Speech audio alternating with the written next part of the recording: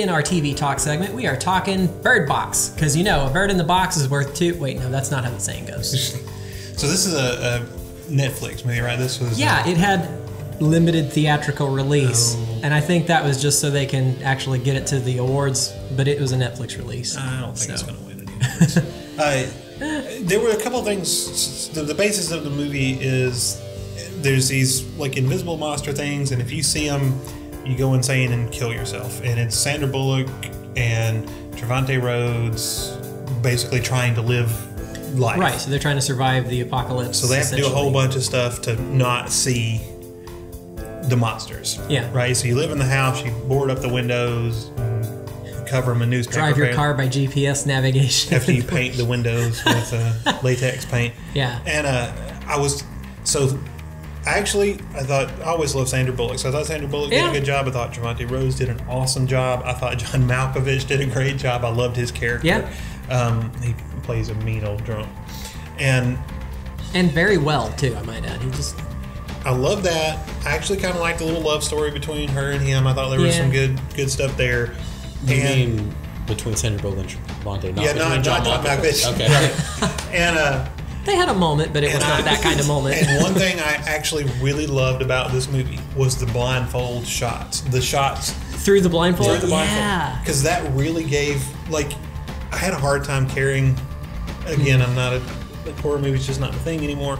Had a hard time caring for the characters, but when getting in their shoes, but when it showed them doing something and you were like, and then it showed, what she was seeing through the blindfold, it was like, oh God, that would be terrifying. You can't see anything. And I thought they did a really good job of conveying the terror.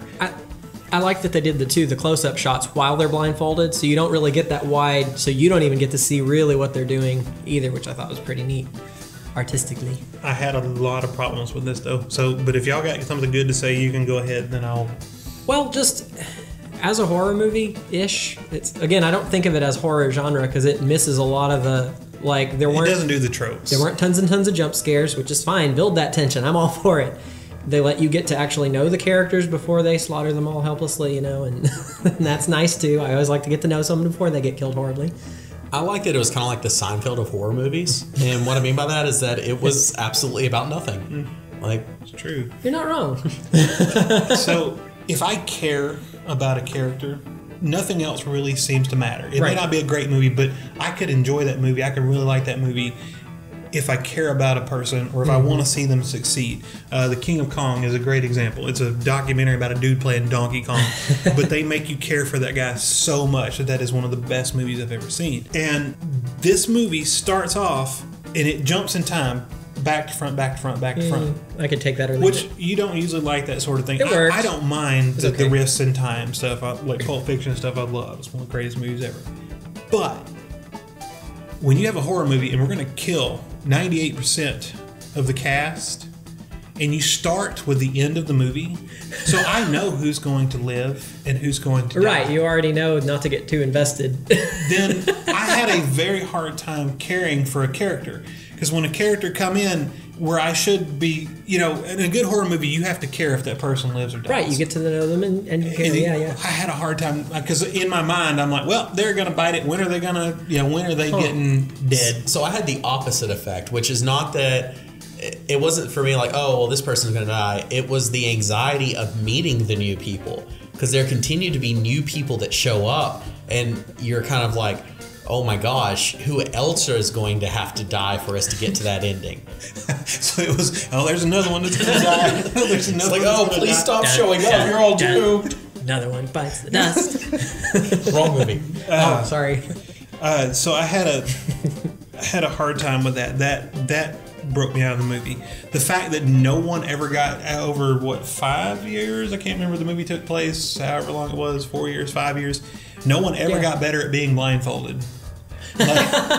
They were still just as fumbly in a net. You would think of being blindfolded for 5 years, you'd get a little bit better at it. I think they get like the blind swordsman eventually and just be like awesome. Actually, so I really enjoyed the end of the movie, like the last 10, 15 minutes. Yeah. Because that went past the point that they showed us at the start, and then I didn't know who was going to die. And then there was some genuine tension for me. I'm like, oh, is she going to make it? But by the about fifth time Sandra Bullock fell down running in the woods, I was like, just get up and pick up your feet. Pick up Stop your feet. dragging your feet. I think I might have actually yelled at the screen, stop dragging your feet and run. Like, and she is the main character of this. She's the driving force behind this. And there's 2 kids in there.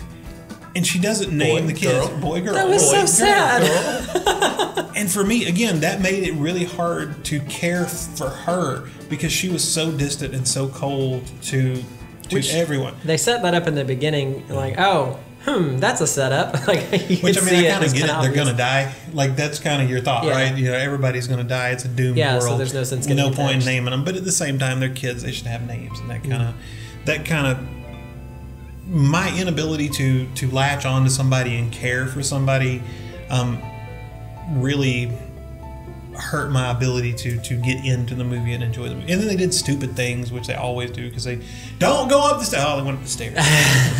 Don't open the door. How many times did they open the door? Everyone that comes in the room is killing you. Okay, let's open the door and see who this one is. And it's like, stop opening the door. So there was all those like things, and I just... So I didn't care so much about Sandra Bullock as a character, but for example, the boy and the girl thing, and one of the things that she kept doing is she wouldn't make decisions.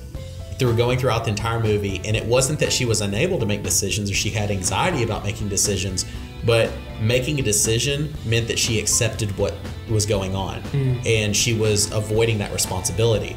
And so whenever I looked at her character, I didn't see it as a character I would identify with, but I saw her as a satire of a lot of people around us that we see in modern day that, you know, they're not choosing to make any kind of decision or create any kind of production. They're living their life vicariously through social media. They're not doing anything themselves. They're just observing and then liking or signing off on something else that other people do. But again, that's what they set up in the beginning, that people are not connecting with each other. We're all just like isolating ourselves. You're alone in a crowd. And they made us really alone. It's true. By making us watch it at home on Netflix instead of in a theater. Yeah. So it was just kind of meh. Yeah. You got anything else? Nah. All right. Well, that's our time. Thanks for watching Screen It or Stream It. And remember, don't take your kids to the movies on Tuesday nights because that's when we go.